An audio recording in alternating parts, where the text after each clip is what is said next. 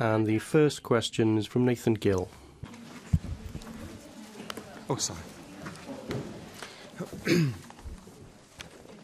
Thank you. Will the Cabinet Secretary make a statement on her policy to prevent littering in Wales? Thank you. Action to prevent littering is focused on both collaboration and enforcement programmes across key partner organisations, working to change public attitudes and behaviour through community involvement and education.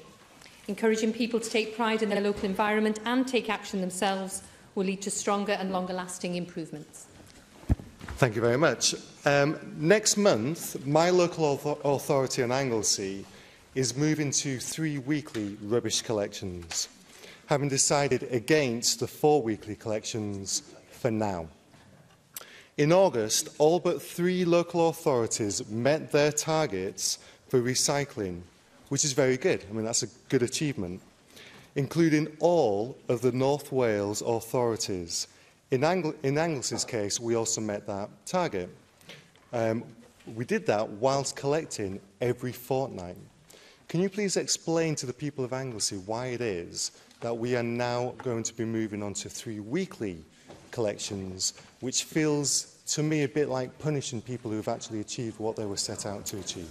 Well, it's not for me to explain to the people of Anglesey why they're going to 3 weekly rubbish collections. That's for Anglesey Council to explain. However, you'll be aware this is Recycling Week, and if people are recycling properly, and bear in mind we have weekly recycling collections, and I think we've got a very good story to tell on recycling in Wales. We're the 4th best country in Europe. Then maybe there wouldn't be so much rubbish in the black bins, because that's what we're concentrating on now, because 50% of the rubbish that goes into black bins we think could also be recycled.